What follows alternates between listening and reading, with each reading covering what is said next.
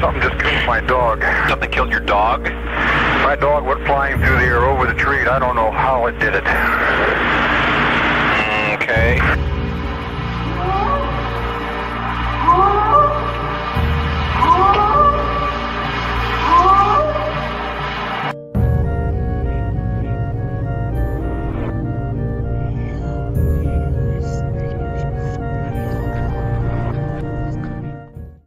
I didn't go looking for them. They found me, as I put it.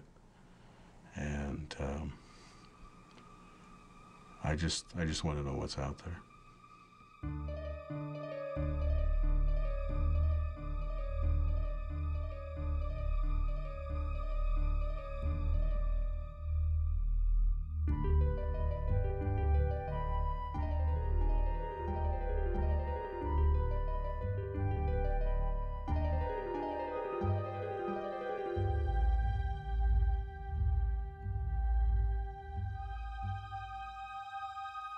There are many names on the reservation, but the one that really sticks out is Qualima. Qualima means big person, if I remember right. Really not much to it. Back when I was a kid, I was always told stories of it, just to keep me from running away from the camping area, keeping me around the area at night. We were always told as kids that if we wandered away from it, that they would come and take us, just pick us up and take us into the woods. A guy told me one time, that's a man's world out there, and it is. It's a dangerous place, very dangerous. I've come across backpacks and shoes in the bush shredded and made me wonder if somebody met their end there. So you just don't play around. You just don't play around with nature and the type of animals you got out there. To me, it's like exploration going on to another planet.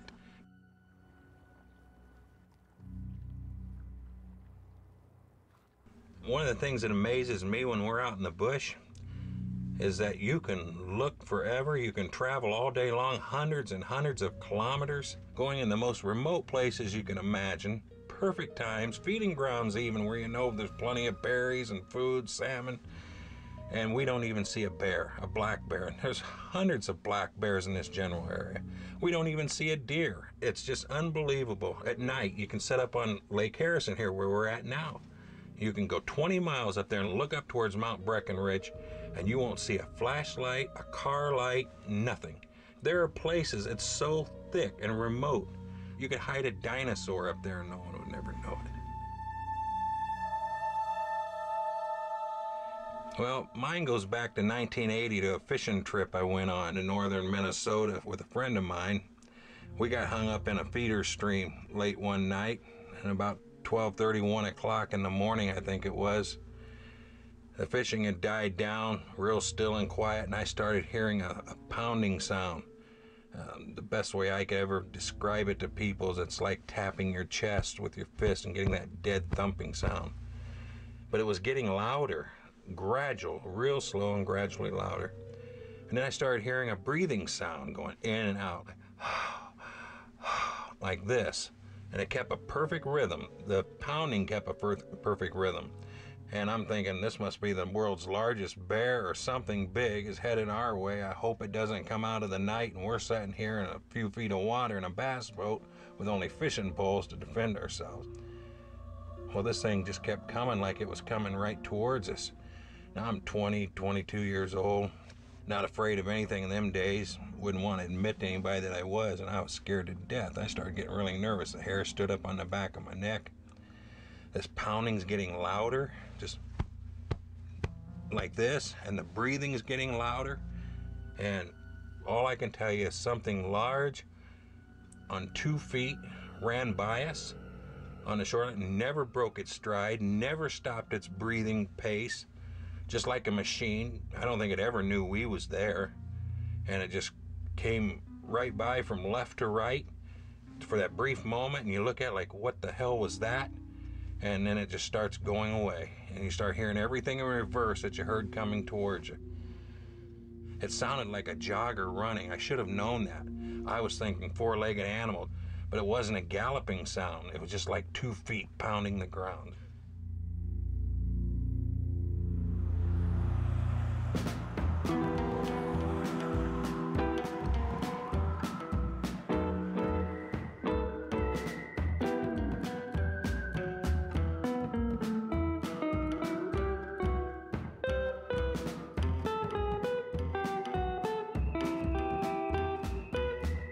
People come up to me sometimes and they'll say, "You're absolutely stark raving nuts. You're crazy because you research Sasquatch."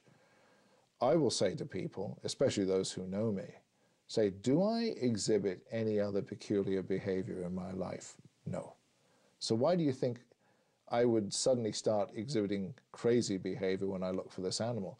And the same applies to anybody who's involved in the Sasquatch field who is a relatively sane human being.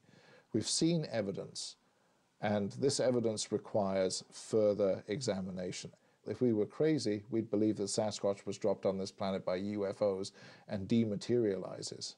Okay? That's crazy. What we believe is there's a biological entity on this planet that simply hasn't been put into a classification yet, and that's what we want to do. First time I saw a footprint, sinking an inch in the ground while I was walking around on top of the ground, that was a shock. There is something. I'd gone to the trouble of going to California, but I was not mentally prepared to see anything like that. So I wanted to know what was making those tracks. And that's basically the pursuit I've been following for nearly half a century. The two things that are facts and cannot be disputed, not knowledgeably disputed anyway, that something makes enormous footprints that indicate enormous weight. And there are thousands of people whose word would not be questioned on any other subject who tell of seeing a huge hair-covered biped in North America. And science cannot explain that fact and isn't trying to. There are precious few scientists, very few scientists, who are willing to say about this phenomenon that the evidence, such as it is, would suggest to us that this bears looking into in an experimental or an open-minded way. Very few. That's why I respect those few, such as John Bindernagel, and a very few other people with a scientific background who are willing to do so. It's not a matter of belief or faith in something here. It's a matter of having scrutinized the evidence and found it adequate, and realizing that others are unaware of a lot of this evidence, of most of this evidence. Our problem is to attract scientific colleagues to scrutinize that evidence. But scientists are, in a sense, businessmen as well. They've got to appropriate or portion their time to those things that are going to produce the most likely positive results. And Sasquatch does not make the cut. There is no prevailing model of anthropology and zoology, I would suggest, that eliminates the possibility, let alone the likelihood, of Bigfoot, not on an evolutionary ground, not on a biogeographical ground, not on an ecological ground, not on a metabolic ground. The only thing that keeps scientists, I think, from putting their necks out and saying this is something worth our looking into is their own fear of ridicule. It's not that scientists are out there looking for it and can't find it. Scientists are looking the other way. It's not the Sasquatch which has eluded scientists, but scientists which have chosen to elude the Sasquatch. They don't want to hear about it.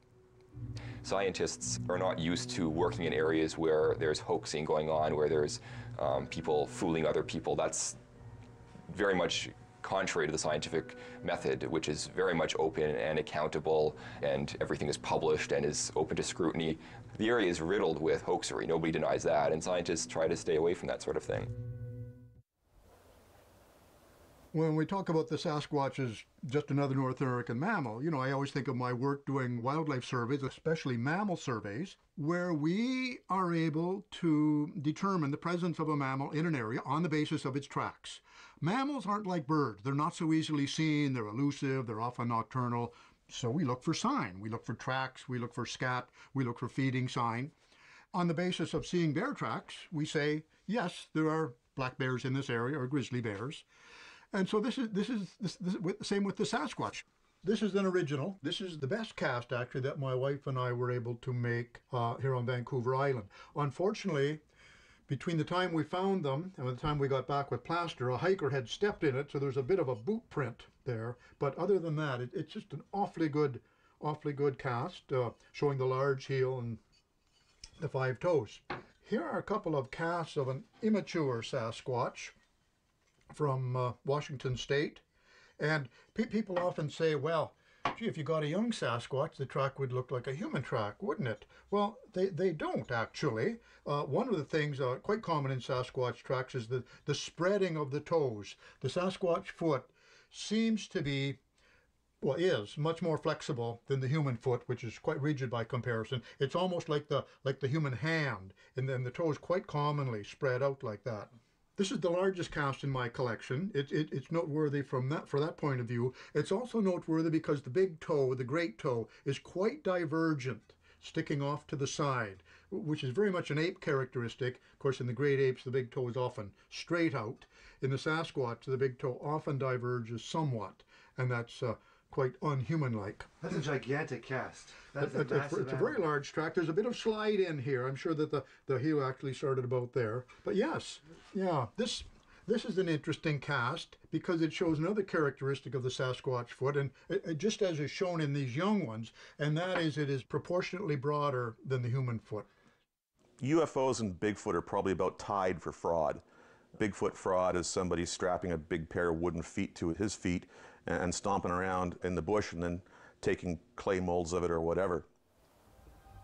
When you're up in the bush and you come across a set of tracks so far removed from any of the nearest roads, you didn't even know you were going to be at that spot at that given moment. Who on earth put those tracks there? How did they get there and why are they there? You can't just turn away from that and just scoff and say, somebody's playing a joke. If you're going to play a joke, you're going to go down by a park where you know people see something. You're not going to go way up in the bush. I've seen instances where I pushed a bush back to step down off of a log fall, and there was a track right there where the animal obviously had stepped where the bush was and moved it out of the way as it passed through, and the bush covered it back over and protected the track. Now, nobody set that hoping I'd see that someday. That's ludicrous.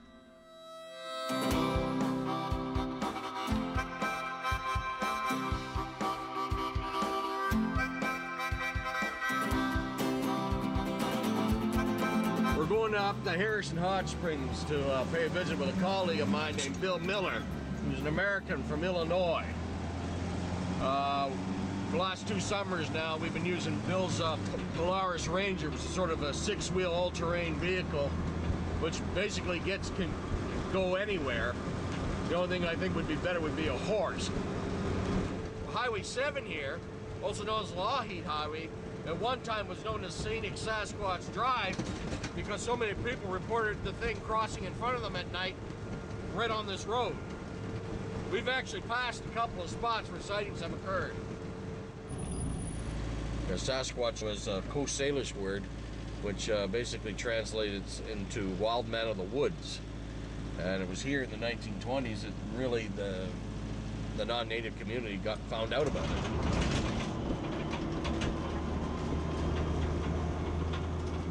I've been fascinated by this mystery ever since I was old enough to read. I still remember my mother telling my father, "Don't worry, he'll grow out of it," but it never happened. I love the outdoors and I love a mystery, and the two just went together hand in hand.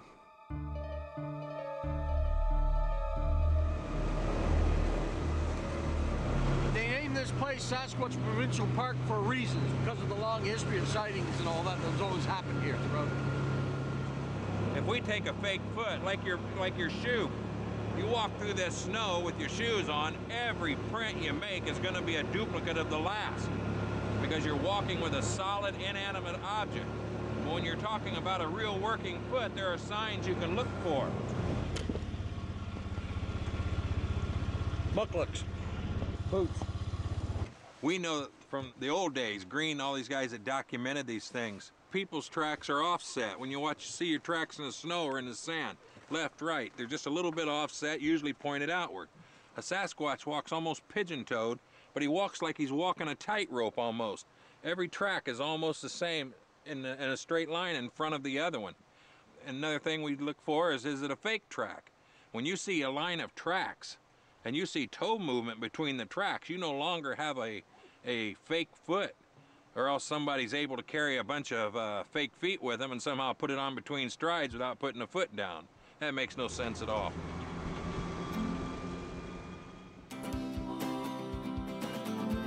A tip is to not try to sneak around in the field.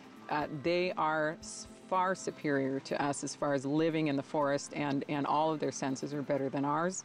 And so I would strongly recommend that someone who wants to draw a Sasquatch to you, because that's what it's going to be. You're not going to go find a Sasquatch. They're going to find you. So go into a likely area. Do not be quiet. Be loud, have fun, laugh, because that's what we do. We sing in the field. I mean, honestly, anything that you can do that's gentle, that's not aggressive.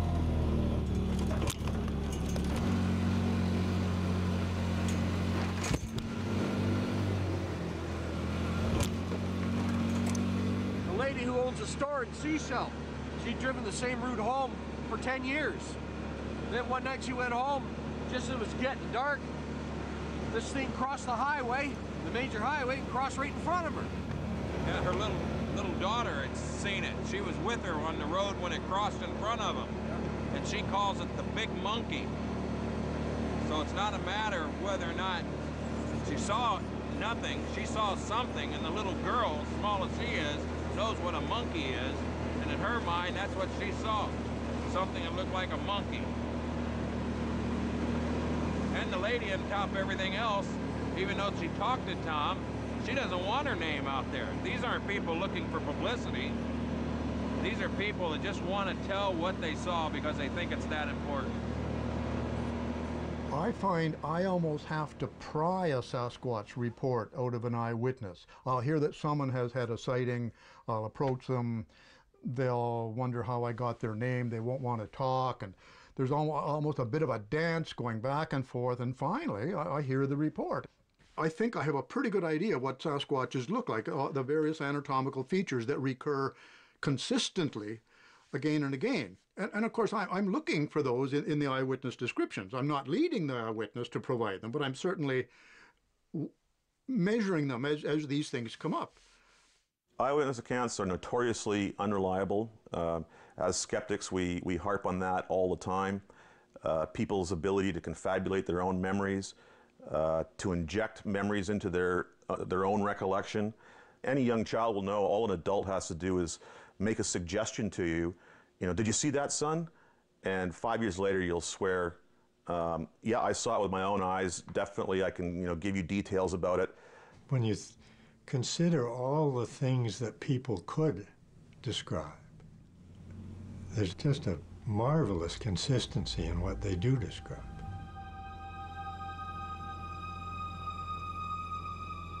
As word started getting out of what I was doing, taking in reports and going out at night and looking for, I call them the night walkers, the elders of the tribe were telling me that it was bad medicine to continue what I was doing, because I was dealing with something that was more powerful than anything that I could imagine. And I thought strength-wise, but they told me spiritually that they can take you.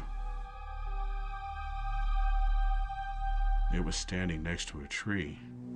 My partner had seen it first from a glimpse, and we drove right by it. He said there was something standing back there. So I backed the truck up, and I was looking to my left. And then as I was looking to my left, he goes, "There it goes." And then I turned immediately to my right, and I saw something go from completely standing to a full-out run, turning into almost a blur, really, as fast as it was moving through the trees. It was gone, and within 2 seconds, I immediately grabbed my stuff. When I work in the woods now, I always carry a camera with me. I grabbed my field vest, and I took off after it. And I found the impressions in the ground, and I started tracking it. And we tracked it over the hillside, and that's when we lost it.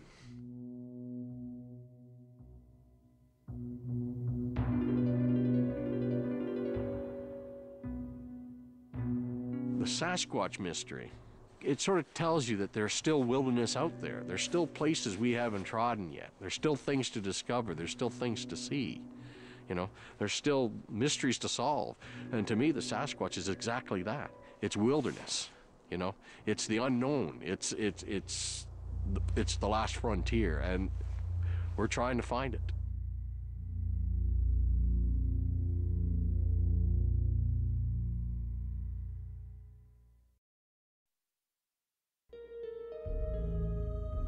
People would rather mythologize than just accept that certain things aren't known, that maybe one day science will explain it, maybe not.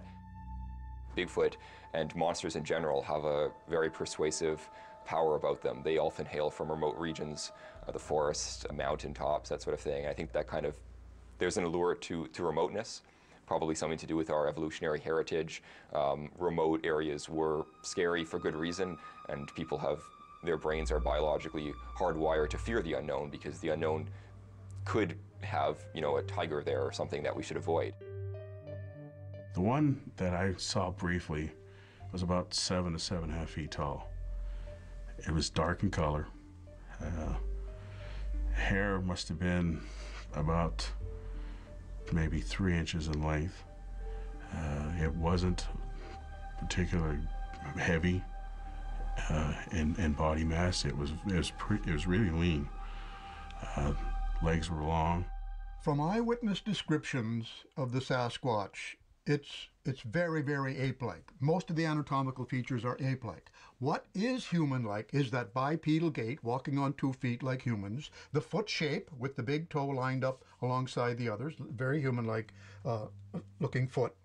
As we get into the great ape literature deeply, we find that, no, that's not actually all that human-like. In the gorilla foot, the big toe can also line up with the other toes, and gorillas, chimpanzees, orangutans do walk on 2 feet from time to time. So I think we'll find out that it's an ape. I honestly believe that this creature has to be part of the Homo branch. It has way more human features than it does ape-like features. It's not a hybrid of both. I certainly can't see that. I see its humanity. I see its reticence. I see its shyness. I see its behaviors, its curiosity. This is a creature that is far more intelligent than people give it credit for. It has also managed to elude us for so long. The same cannot be said of gorillas and chimpanzees and the other higher apes. Certainly humans, chimps, gorillas, orangs, and Bigfoot, if it walks, would belong to the very same family. And you can call that family great apes. So does that make Bigfoot a man or an ape? Well, men are apes. Men and women are apes. We don't like to be reminded just how similar the great apes are to us. We like the idea of a nice wide gap there between humans and other mammals of all sorts. Charles Darwin said people are far too, he didn't use the language hung up, but he essentially said people are far too concerned with the question of the difference between humans and other apes. Perhaps that difference isn't even very consequential. And I think that's one of the problems with the Sasquatch. It's disturbing and upsetting because it does look so human-like. I'm in total agreement with John Green. I believe this is a bipedal ape thought to be extinct, the Gigantopithecus. If a species of Gigantopithecus still walks, that wouldn't make it any different from a lot of other species that still exist, like the mountain lion that's been around for a very, very long period of time. It would simply mean it was pretty darned adaptable and pretty well suited to its habitat. Canada's a huge country. I don't know how many millions of square miles of unexplored, rugged terrain there is out there. And that's one of the bits of evidence you might say for Sasquatch. I would argue that absence of evidence is evidence of absence for the most part in this case. Human beings have occupied this part of the country for a very long time, and it's difficult to imagine that a breeding population of creatures as large as the Sasquatch is reputed to be could have avoided detection for so long. Well, yes, that is the absolute keystone question in this entire discussion, because we can talk about all the evidence in the world that bears consideration, that we shouldn't discount and so on, and we always come down to that exact question. And it is a big question. It's a really tough one to get over, and it's the one that keeps me still, I think, appropriately skeptical at this point, even though that skepticism is weaker than it used to be. At any given time, only a small proportion of that countryside has human eyes focused on it. There's a huge amount of tangled, wild country in which something could remain hidden. But then you have to add to that an animal of extreme physical adeptness. And this is an athletic animal. We know this from all the reports. and by the way, of course, a substantial intelligence. Add in the quality of an animal that is self-aware. Now, I'm not the first person to mention that Bigfoot is self-aware, but if you add that in with those other qualities, and that it's aware of the plight that might result from hanging out with the other two-footeds because of guns, because of trucks, and so on and so forth, and there are encounters, then you can begin to imagine an animal that actually could remain hidden under these circumstances.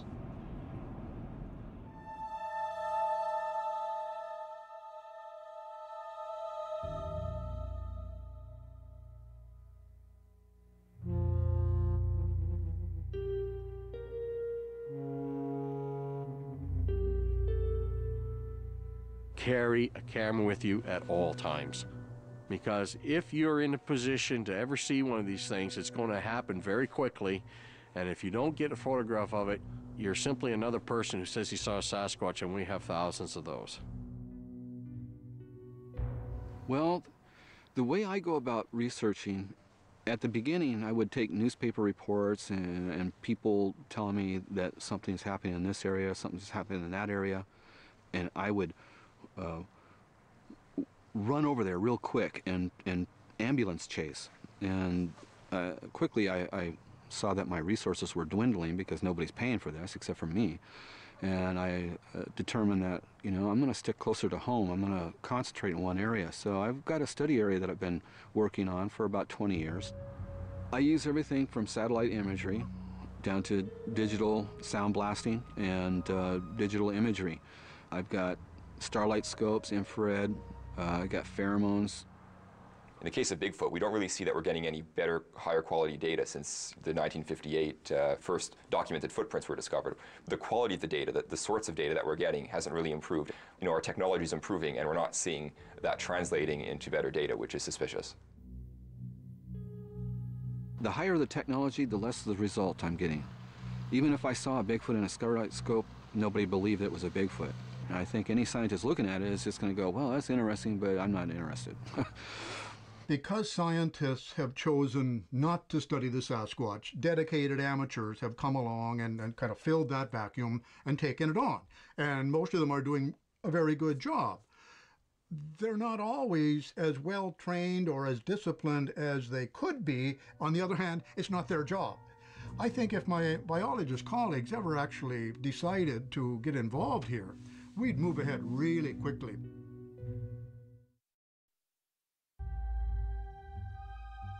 We were investigating a story. We went out to this clear cut and we let out these huge screams, just on top of our lungs, just loud screams to attract attention to something. And so we walked into the trees, and as we were going into the timber, we found a game trail. We started following this game trail, and we took about 4 or 5 more steps down this game trail, and then we heard this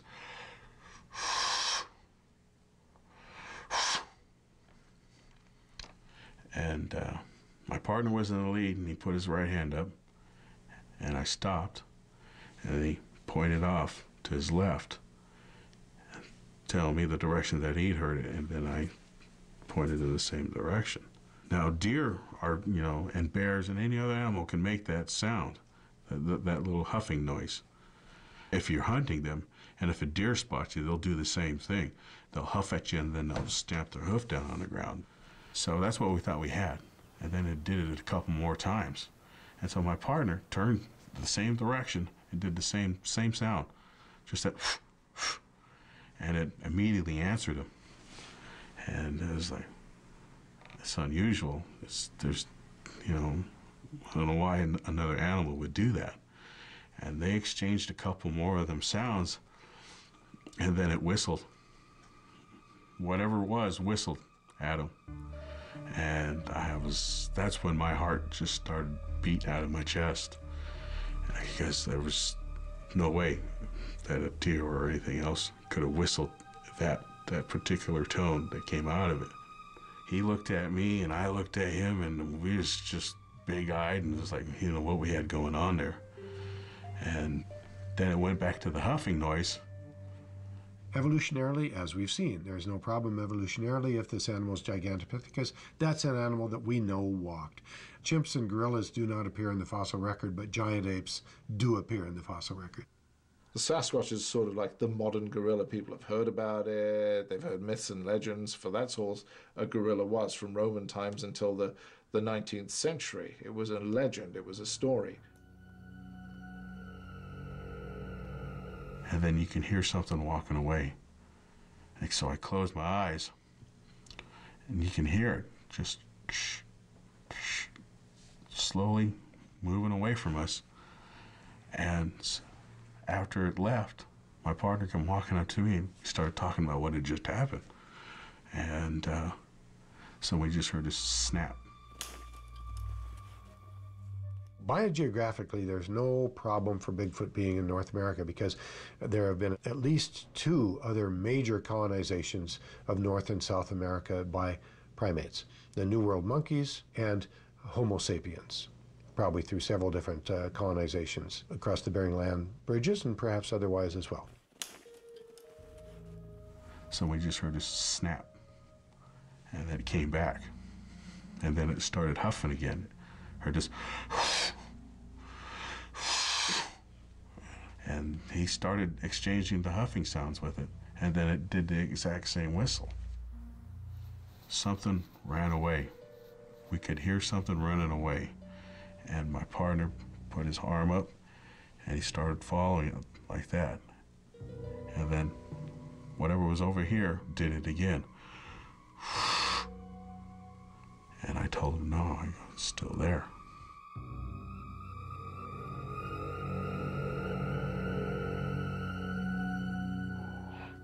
Ecologically, that's a question people ask. Is there anything for it to eat out there, this great big animal? Well, posit an animal that's averages 8 feet tall and weighs 800 or 1,000 pounds. What's it going to need calorifically? Well, let's say probably 5,000 calories a day would be a maintenance diet for it. So it would need the equivalent amount of food of 4 or 5 people probably to get by. You're not talking about a lot of animals that have to be sustained. There are N number of tons of mountain ash berries throughout the Dark Divide and throughout the Cascades in the autumn. Huckleberries and whortleberries and blueberries, but they're not eaten off the vine, off the tree. There's a lot of food that goes uneaten out there by a large animal. I do imagine an omnivore here, like many other primates. It eats meat when it's able. You could still hear whatever it was running away, and then this thing drew our attention back to it, and then it stopped, it got quiet, and then that's when we raised our hands up and slowly backed out of the area. And it's experiences like that that have me respecting him more, that this thing is a living being, and yeah, it's out there, but I'm not going to show that I'm aggressive to it and that I'm going to cause harm to it.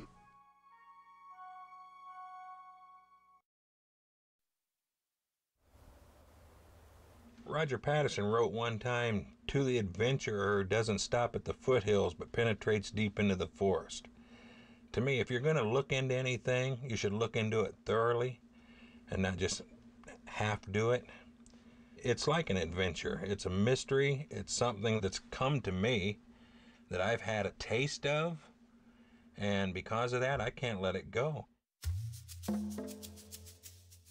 Back in 1967, a series of events took place in the Bluff Creek area and the Blue Creek Mountains area of California.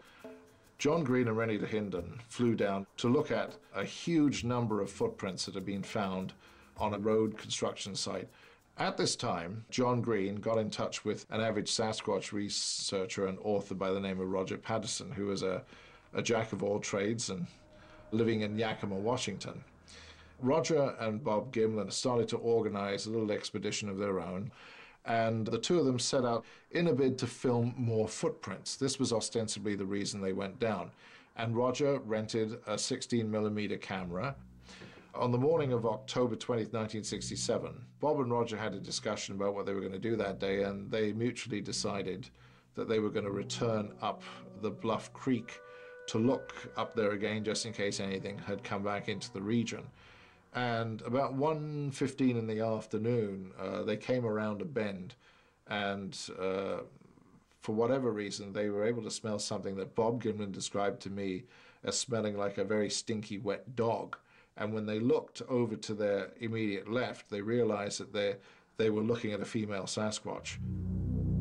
Patterson at this time slid off the back of his horse and possibly in that moment damaged a stirrup and injured his foot, but still had the presence and foresight to whip the 16mm camera out, while Bob Gimlin pulled out a .30-06 rifle and held it on his lap, covering Roger as he ran towards his creature, which was now making a beeline away from them. And at a point, frame 352 in the film, the creature actually turned around and looked at them.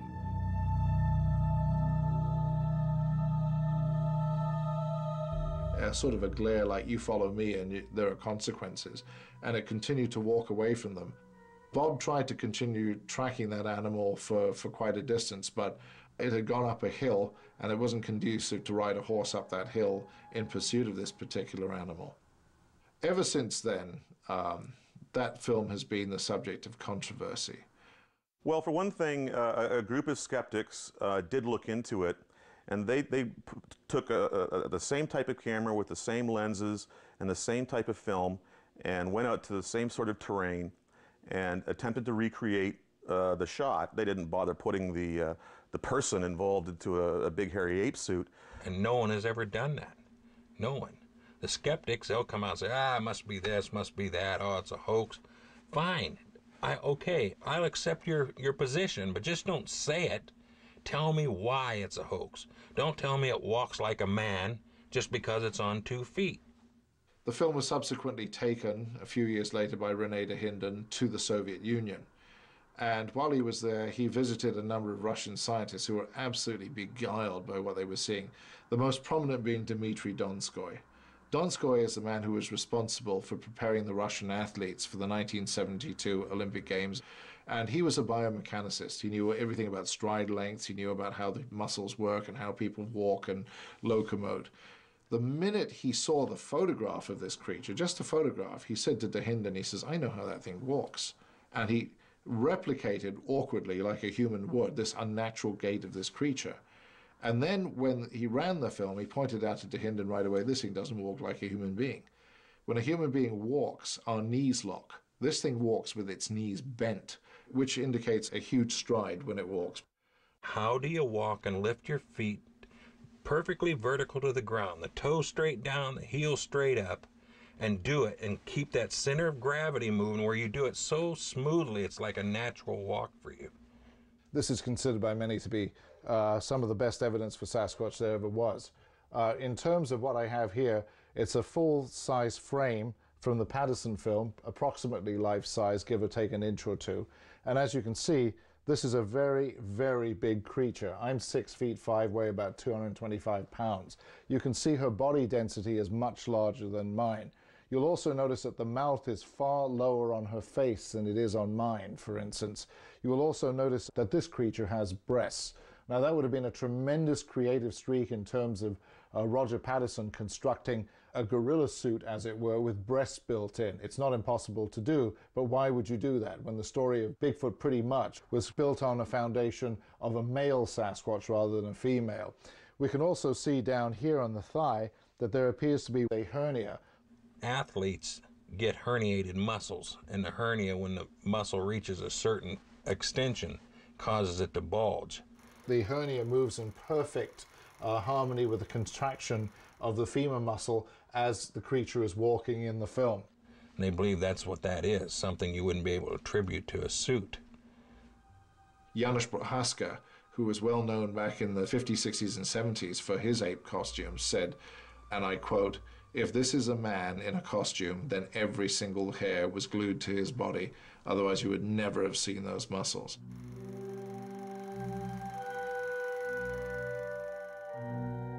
I've read all the accounts of its dismissal and so on and so forth. I'm not convinced by any of them. I still feel that the evidence, that what we call evidence, the canon of evidence, should include the Patterson-Gimlin film. People say that's proven to be a hoax, right? Well, no, it hasn't been proven, but that's the perception out there. So I don't raise that film anymore, and it's very sad, but raising it as evidence just gets you into a discussion about he says, she says, and claims and counterclaims. I think we should just put that film aside for now, get on with the really hard evidence, especially the tracks, and then one day that we can bring that film back and say, well, what we now know about the Sasquatch is there in that film.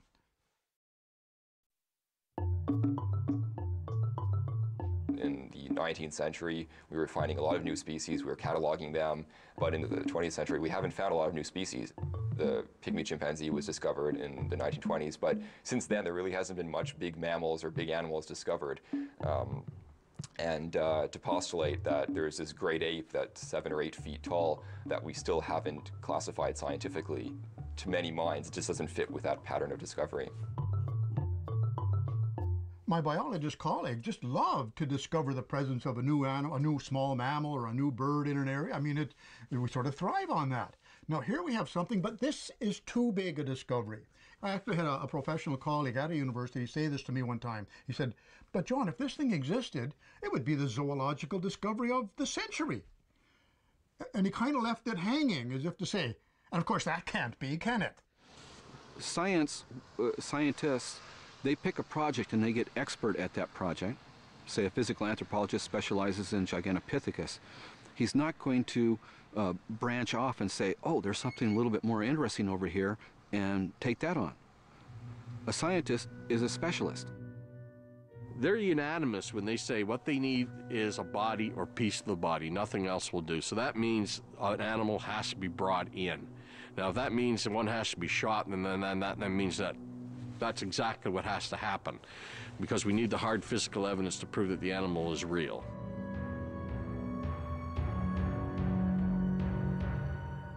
Roger Patterson stated that he regretted that they'd not shot the animal, and he never wanted to do that. I believe that's a rare animal. But he took a lot of ridicule, him and Bob Gimlin, and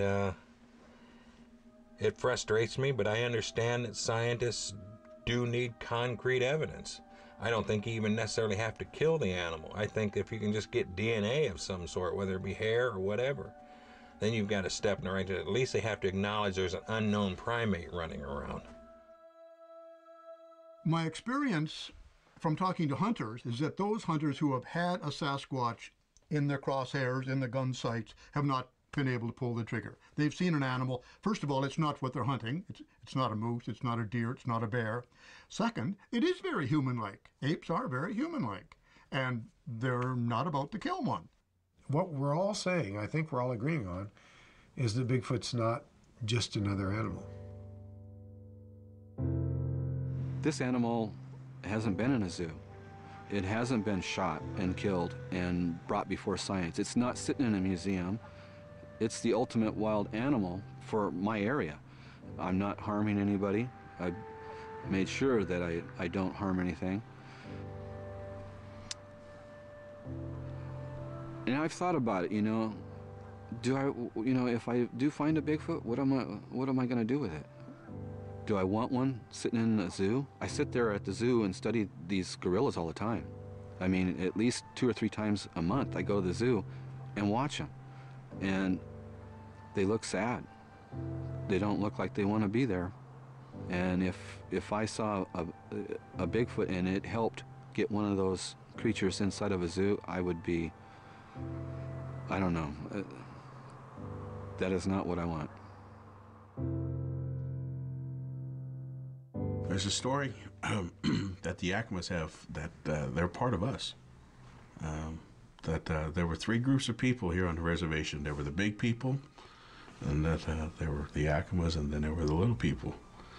And during the European migration in this direction, the Yakimas kind of got curious of the new tools and new trinkets coming across, and they moved down into the valleys, while the big people want nothing to do with it. The Yakimas tried to go back up into the high country and rejoin them, but we're told that if they wanted to continue with what they were seeing, then they were not allowed to come back. Bigfoot I've often heard described as sort of a symbol of green spirituality, a symbol of our lost connection with the wilderness and with the sort of environment in which we used to live, sort of oneness with nature that we're losing. So they're just still living like they were before what we have here. It terrifies me to see sometimes just how far back into Sasquatch's habitat logging is going and development is going. And if we keep encroaching more and more on the wilderness habitats of this creature and various other ones, we're going to find that they're going to be extinct a lot faster than they would be if we knew our boundaries and didn't exaggerate them.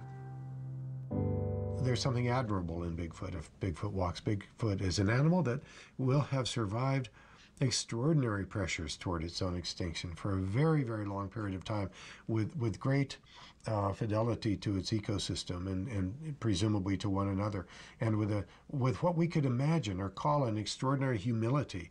This would be an upright ape which wasn't trying to dominate the world, trying to dominate every other species, unlike a different species of upright ape I could mention. They don't need us. They've lived so many years, centuries without us. They're taught from a very small age how to act. Keep with the old way, keep with what you're doing. You don't need anything else. We've lived this long and we'll continue. I respect them. They allow me to return to mine every day. And that's how I look at it now. So I have the confidence that we'll look back and say, my goodness, now we see the discovery was unfolding. Maybe not quite as it should, but you know, a certain amount of this resistance was just normal, natural, scientific resistance. If the world becomes so tamed that we can no longer even imagine giant hairy apes out in the forest, that we can't, if our hearts become so jaded that we can't even imagine mysteries out there, then we've lost something absolutely profound.